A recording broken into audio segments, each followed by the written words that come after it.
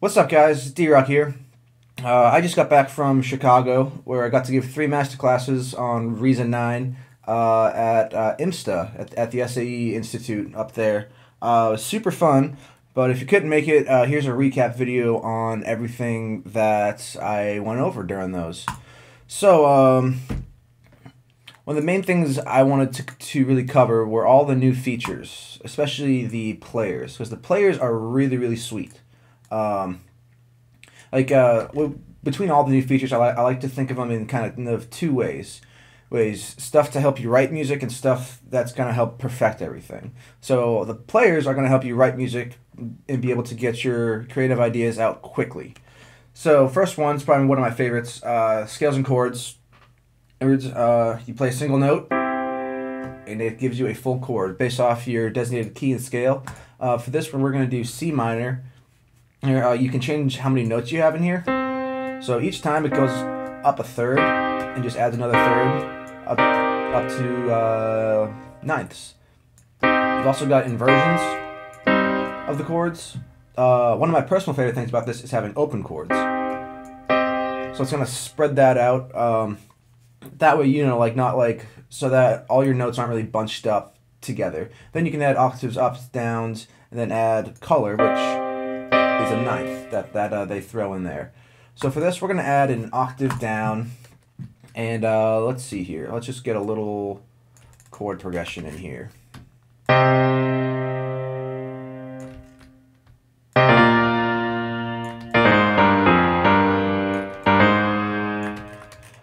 right, there we go. Yeah. All right, and with this patch specifically, I like having the velocity down around between 60 and 70. It just gives it a kind of softer tone. But all right, let's see here. It's got a really sweet feature that's called Send to Track. See, it's up here in the corner. It's very similar to the redrum copy pattern to track. So you see, you hit this, and it's gonna write out your chords as full chords rather than the single notes. It also bypasses the player. That way you don't get a full, you don't get 4 different chords out of each one of those notes. So that is the scales and chords. Next one I want to go over is the dual arpeggio. Just in case you didn't know, the scales or the players, they almost act as it kind of acts as if it's in between your instrument and your MIDI keyboard or your MIDI clip within the timeline. So it modifies the incoming MIDI note, which is kind of different than an audio effect, because as you see, it goes above the actual instrument versus beneath it, as an audio effect would do. All right, so let's grab the dual arp. So you can see it's kind of self-explanatory. It's it's 2 arpeggios, but you have a lot of really cool features within it. One thing, you can control it by how many steps. You can input a specific pattern. Let's just do something in here.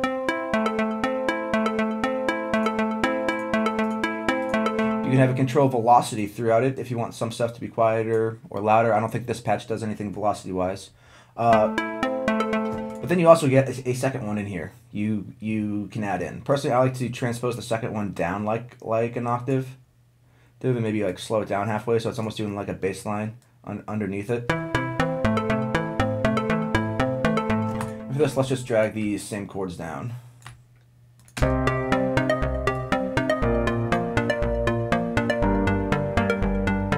So we're starting to build up something, fairly quickly here. Let's see. There's one more player that I want to touch on, or the last player, I should say, which is a note echo. Yeah, I'd say note echo is probably the simplest out of all the players, because it literally just echoes the incoming MIDI note. So I can press one note.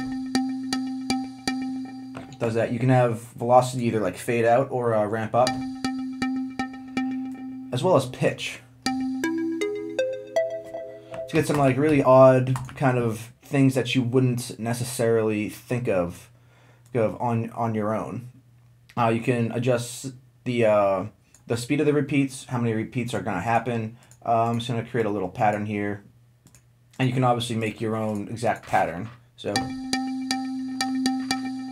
another thing though that's really kind of cool is that you're able to stack these two players together. So let's get this in key with the other one. And you got that. You can also, I also want to mention that these players, they're for the most part, I believe, fully automatable. Well, so like, let's take these original notes, throw them down here, and then on the second half, we're going to add an octave down.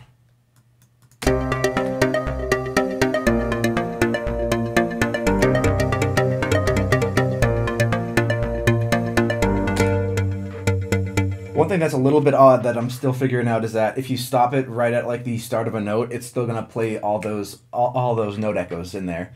But yeah, whatever. It's really cool. It helps you create music quicker. So now the other side of some of the new updates are being able to really be able to refine your sound. And so the players are more for like the creative. Just get your stuff out there wicked quickly, make it sound good, and then you can modify it more in depth later. Either stuff like the pitch edit is more along the lines of is more of like perfecting your sound. So I went over this a little bit in another tutorial, so I don't want to spend too much time on this during this one. I just want to get her sounding decent for this. Right here, so we're gonna do. I'm gonna do this. Let's do EQ on, high pass filter. We'll chop some of that out. E mode. Feeling 10 feet tall. We're good with how that sounds. Let's go to compressor. We'll use the onboard SSL compressor. Bump the ratio up, release a little bit, and that should probably be good.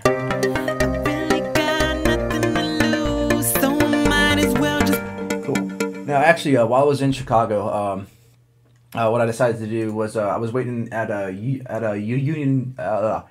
Union Station for my train, and if you've never been there, there's this huge hall there called I think it's called the Great Hall or the Grand Hall or something like that. And so I grabbed the Propellerhead app Take, which actually is kind of cool. It's an iOS app that just does 3-track recording, but it actually strips away all the processing that's on your iPhone's microphone. That way you end up with like a pretty decent sounding condenser mic. So I just ended up clapping, being in there. So we're gonna throw that on our vocal. I really got nothing to lose, so I might as well just give it all. Got my faith turned up real high. All right. So now I'm gonna create that same harmony that I did within the other tutorial that I did on the pitch edit.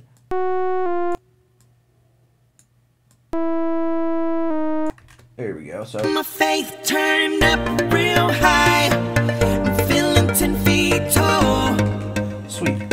So now we need to create like a little intro for this. So one thing that's really awesome, as you can see, we've got these. It kind of maps it out into like MIDI notes.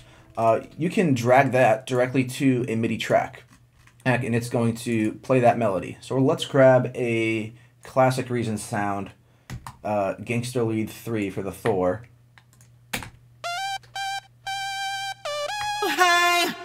I'm feeling 10 feet tall. So it's able to copy it right down, and it also follows the velocity, I think it translates it from if she's singing loudly, then it's going to be higher velocity, softer, lower velocity, stuff like that. Another really sweet new feature is the reverse MIDI, and the reverse MIDI works for both MIDI notes as well as automation. So this is a little trick that I've been doing recently is take a chord progression, reverse that, and then bounce in place, once again, another brand new feature, and then reverse that back around. That way you get the actual, your actual chord progression playing in reverse. That way you can get that kind of like swooping effect.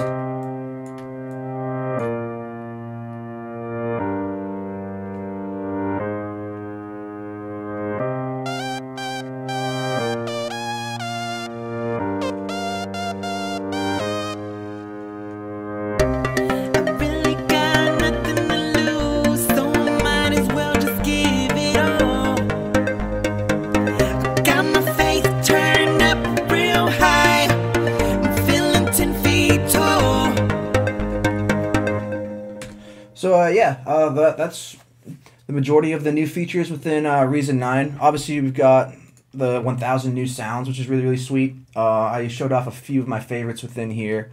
I'm in love with all the new updates. I'm having a lot of fun playing around with them. Actually, when I was kind of designing how I was going to do the class, I realized that at the end, we actually only imported 4 notes, which were those 4 original notes right here. Otherwise, everything else is kind of generated for you to create a lot of variety within your songs.